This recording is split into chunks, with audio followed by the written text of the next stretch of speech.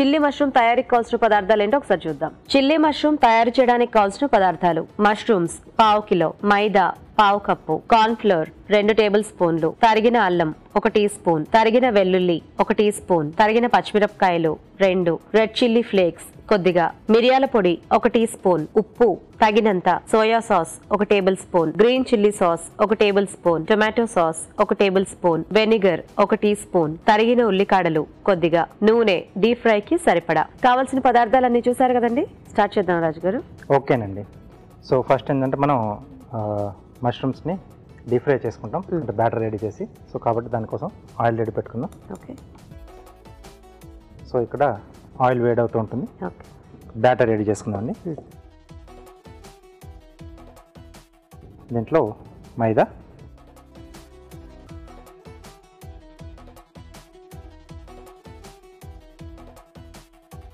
అలాగే కార్న్ఫ్లోర్, కొద్దిగా ఉప్పు, కొద్దిగా మిరియాల పొడి. ఓకే. సో దీన్ని మనం జారుడుగా కలుపుకోవాలండి, బజ్జీల పిండి మాదిరి.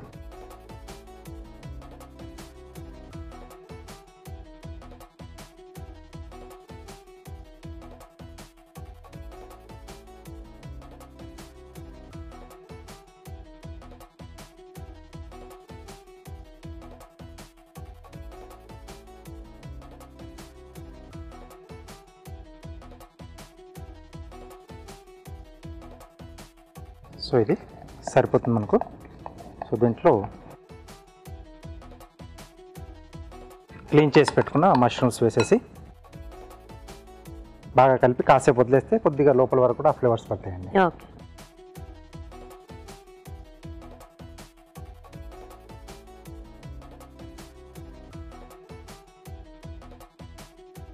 సో కలిపేసి కాసేపు అలా మనం పక్కన పెట్టేసేద్దాం. ఆయిల్ కూడా హీట్ అవ్వాలి కదా, ఎలాగో మనం ఫ్రై చేసుకోవడానికి. అవునండి. సో మేము చిట్కా చూసేస్తాం రాజు గారు. సరేనండి. ఓకే, మరి ఇప్పుడు మనం ఒక చిట్కా చూద్దాం.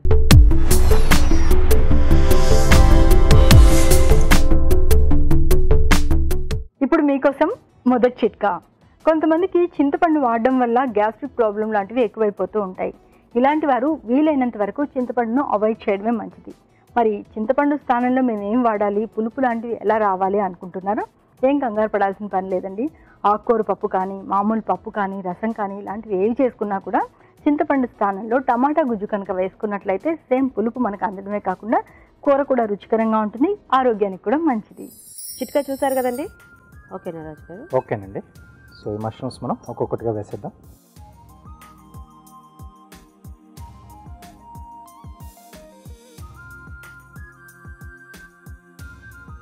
మనకు అంటే క్వాంటిటీ ఎంత కావాలో చూసుకొని దాన్ని బట్టి మనం మష్రూమ్స్ ఇలా కొంచెం ఫ్రెష్గా తీసుకుంటే బాగుంటుందండి.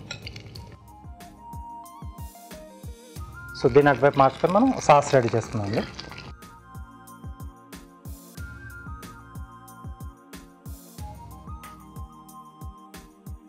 సో కొద్దిగా ఆయిల్, సో ముందుగా పచ్చిమిరపకాయలు,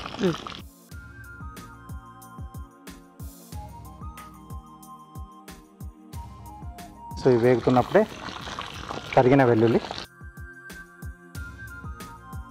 అలాగే తరిగిన అల్లం,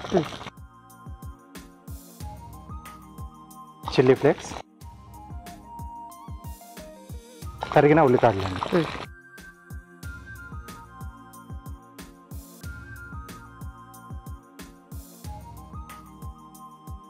ఇది కొంచెం కలర్ చేంజ్ అవ్వాలి రాజు గారు. అవునండి, లైట్గా కొంచెం చేంజ్ కావాలి మనకి. ఓకే.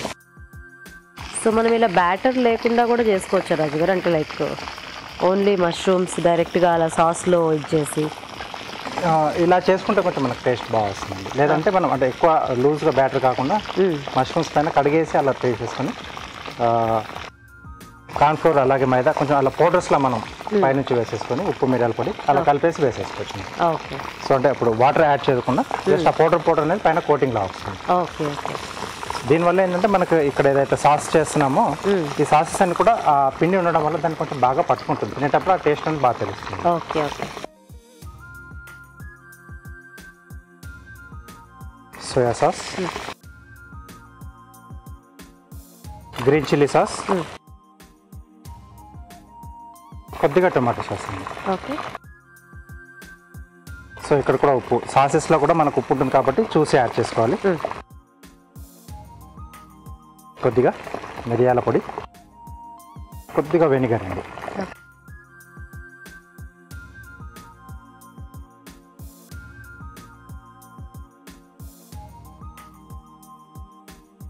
సో కొద్దిగా వాటర్ ఇస్తారా?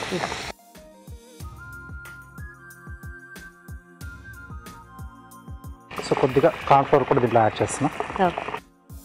సో కార్న్ఫ్లోర్లో కొద్దిగా వాటర్ యాడ్ చేసేసి ఉండలు లేకుండా కలిపేసుకోవాలి.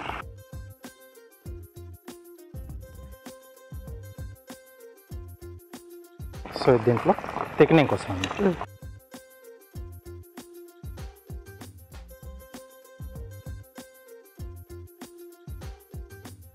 సో ఇప్పుడు ఈ మష్రూమ్స్ అని కూడా దీంట్లో యాడ్ చేసుకున్నాం.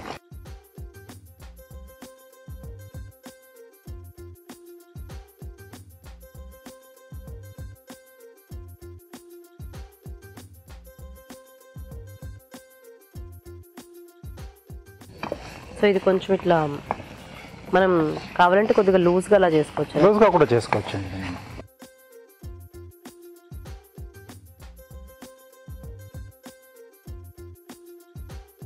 Spring onion Greens. Okay.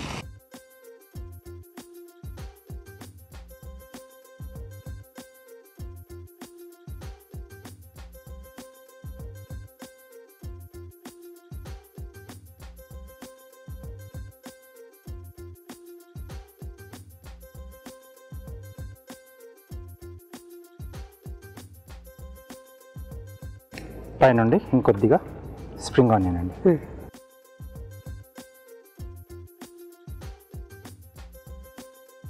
So వేడివేడిగా చిల్లీ మష్రూమ్ రెడీ.